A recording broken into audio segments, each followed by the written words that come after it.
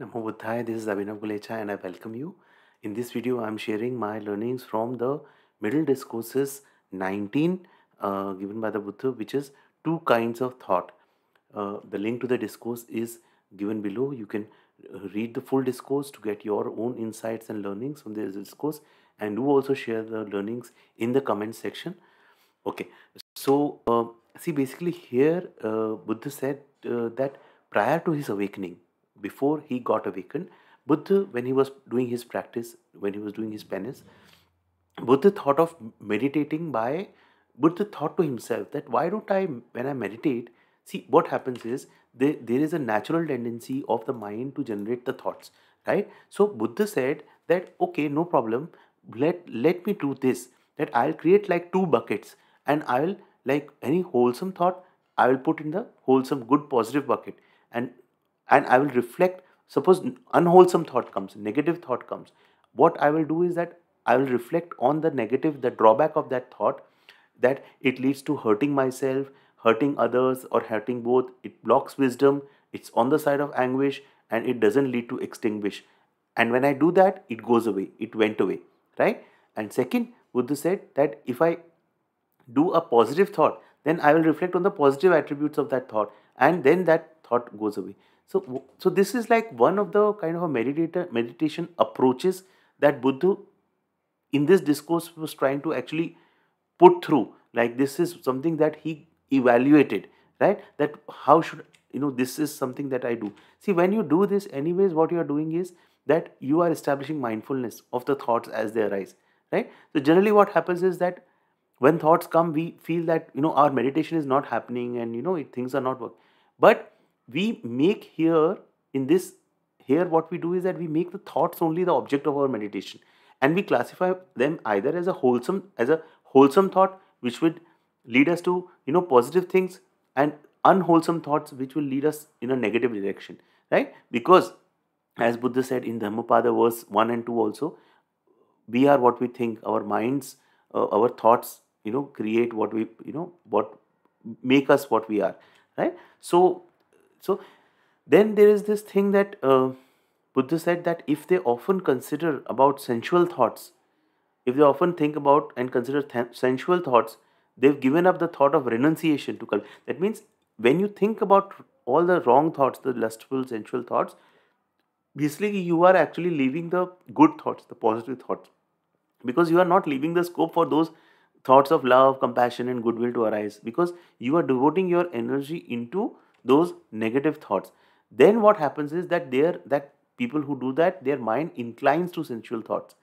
Then Buddha says whatever a mendicant frequently thinks about and considers becomes their heart's inclination, right? Very, very important point Buddha is trying to make here about the thoughts that we think direct our life. We become like what we think, right? Which is also coming in the Dhammapada, right? So Buddha is in making this thing very important. See, one thing, friends, we do not have any control over what is arising, which thought arises, because there's lot of stuff that is in our unconscious and that arises, and anything can arise. But we have a control on whether we give energy to that thought or not, whether we just allow that thought to pass away, or whether we, if the thought is a good thought, a thought of love or compassion, we can give it more energy and allow it to be elongated. This is what is the right thought. One of the noble eightfold paths is right thought or right thinking. This is what Buddha said. Negative thoughts, just don't pay attention, let them go away. There is even a 5 ways that Buddha said that you can stop the negative thoughts, right? Positive thought, Buddha says elongate, stretch them, right? This is right thinking, right? Because what we think depends where we go in life, right? So Buddha now here gives an analogy about negative thoughts. Buddha gives the analogy of a cowherd who is taking care of his crops in the rainy season. Now in the rainy season, what is there is that the crops are all grown up, and he has to take care of his cattle, that they do not go in someone else's fields and they damage the crops. Because if they do so, then what will happen is that the cowherd may get fined or imprisoned or executed. So cowherd has to take a lot of care. So Buddha is taking, similarly, when negative thoughts enter in our mind, we have to take a lot of care, and they ensure that they do not proliferate. in our mind. This is what happens. One negative thought comes, then second comes, then third comes, and then we give it more energy and we do overthinking, and then they spread. So we have to be like that coward. Take very much care that our negative thoughts, even if they are there in our mind, they're just at one place. They do not spread everywhere. Then Buddha said about positive thought. So Buddha said that when he continued meditation, a wholesome positive thought came. So he reflected on the positive of that thought, that it doesn't lead to hurting myself, hurting others, or hurting both. It nourishes wisdom, and it's on the side of freedom from anguish, and it leads to extinguishment. All the positive aspects of that thought. See, Buddha is just reflecting on what the positives will happen if he thinks that thought. So he reflected on that thought, and that thought also went away. So again, whatever you think, our Buddha is saying, whatever I thought, reflected about that thought, and the thought went away, right? So again, the analogy that here Buddha is giving about the wholesome thought is that, suppose it's the last month of summer, where all the crops have been gathered within a village. That means all the crops have been cut, and there are no crops. And then the cowherd who is taking care of the cattle, basically that cowherd doesn't need to worry that where his cows are going, right? He just needs to be mindful that they are there, because the crops are anyways cut. There is no harm that will come on the to the crops. Similar way, when the positive kind of thought is there, then you just need to be mindful that that thought is there, right? You don't need to make any much effort. But whereas negative thought, you need to make enough effort to ensure that they do not grow, because one thought leads to another, and that way, right? So then the Buddha thought, Buddha thought that if I were to keep thinking on the positive thought, on the wholesome thought, all day, all night, I see no danger that will come, right? So it's good, no? If thoughts of love or compassion come and I keep thinking them, there is no danger. This is actually the path, one of the Noble Eightfold Paths, right thinking, that I keep thinking that thought. But even here, Buddha realized that thinking even in wholesome thought for too long would tire his body. And when the body is tired, his mind becomes stressed.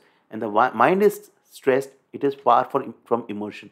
That means mind would not be able to concentrate, because too much of thinking a positive thought also takes mind's energy. So that Buddha realized. See, this is what Buddha is sharing, his journey of towards enlightenment, what he learned. So one is that the approach that I just keep on thinking positive, and no, there also your mind has limited energy. So next Buddha said that, okay, then what I understood is that I need to still my mind. So he stilled his mind and remained in absorption, remained in concentration. This resulted in rousing of energy and mindfulness, totally established and undisturbed, and this caused Buddha to enter the four states of absorption and get the three knowledges, right? So basically what Buddha is trying to say here is that when I stilled my mind, then automatically the good thoughts came, and uh, they grew, right? There was no effort on his part that he need. But the important thing was, instead of thinking continually good thoughts, Buddha came, stilled his mind. That was more important. Be in a still mind, because only in that still mind you get that level of concentration to get the three knowledges. Right? What are the three knowledges? Those knowledges of recollecting past lives, and that sentient beings get reborn according to their deeds. Right? So all these things. This he got when his mind was still. So the important thing is that in meditation, at one point, we have to focus on stilling our mind, so that that deep concentration we need to get, so that we get those kind of, we enter the stages of absorption, four jhanas, and the three knowledges, right? So now there is one analogy that in this discourse is given, and I'll read it through verbatim how it is given. Suppose there is a forested wilderness. There, suppose that in a forested wilderness there was an expanse of low-lying marshes, and a large herd of deer lived nearby. Then along came a person who wants to harm, injure, and threaten those deer. They close off the safe, secure path that leads to happiness and open the wrong path. There they plant domesticated male and female deer as decoys, so that in due course the herd of deer would fall to ruin and disaster. Then along came a person who wanted to help the herd of deer be safe. They open up the safe, secure path that leads to happiness and close off the wrong path. They get rid of the decoys so that in due course the herd of the deer would grow, increase, and mature. Now, Buddha is saying that I have made up a simile to made a point. Now, what is the simile? The expanse of the low-lying marshes, right, is the term for sensual pleasures. Large herd of deer is term for sentient beings. We, all of us.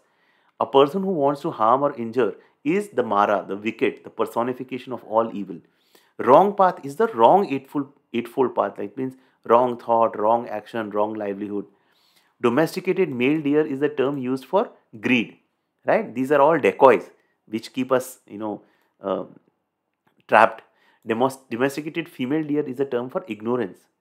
Person who wants to keep the herd of deer safe is the term for the realized one, the perfected one, the fully awakened Buddha, right? Buddha, for his all his compassion, he he gave all this knowledge of noble eightfold path to us to for our awakening. That is the person.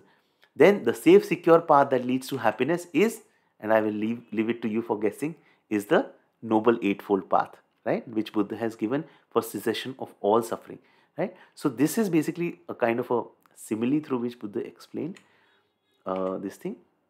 So let's come to the lessons. There are quite a few lessons which I have got. I will want you to share, reflect on this discourse, read this discourse, and share your learnings if possible in the comment section. The lesson is first what we think we become. So I need to be, as a person who is practicing on the Buddha's path, I need to be mindful of my day to day what I think, right? There's this normal default behaviors of greed, hatred, right? All these sexual desire. No, it's normal, it's default. But no, if I am on the path of Buddha, if I'm walking on the path of Buddha, I have to follow the Noble Eightfold Path. One of that is right thought.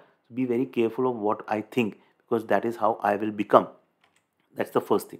Second, the way of meditation that Buddha has explained, dividing the mind into two classes: wholesome, wholesome, wholesome, and unwholesome, also unwholesome. You just be mindful of the thoughts that are arising. This is like one other way you can evaluate.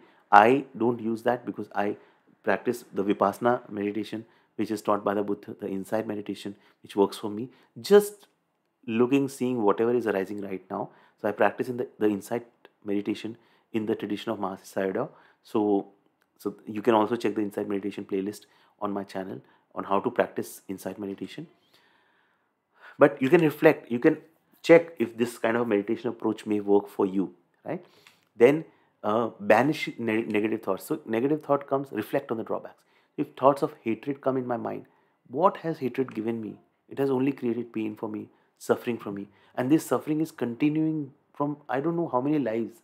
So I reflect on I start reflecting on my negative thoughts when they arise, that okay, this is it. I mean, I don't want to keep in that cycle of hate and all these things. Then right thought, if right thought comes, goodwill, compassion, sometimes we feel good, our energy is high, good thoughts come, elongate it, send goodwill and love to your friends, your family members, even your enemies, right? So just spread love and compassion. That thing we can do. Then in meditation, at a point you need to just be still, and then let whatever knowledge and whatever things, whatever good thoughts, they'll all flow when your mind is still, right? So don't even kind of cultivate and work on creating good thoughts and all. At one point you have to just still your mind, right? So yes, this is my lessons. Do share your learnings and lessons in the comment section. I hope my sharing is useful to you in some way, motivating you to practice Buddha's path and motivating you to do the reading of the suttas, right? So if that happens to even one of you who is watching this channel, watching the videos of this channel, my work is done, right? So thank you so much for watching this video. Namo Buddhaya, Namo Buddhaya.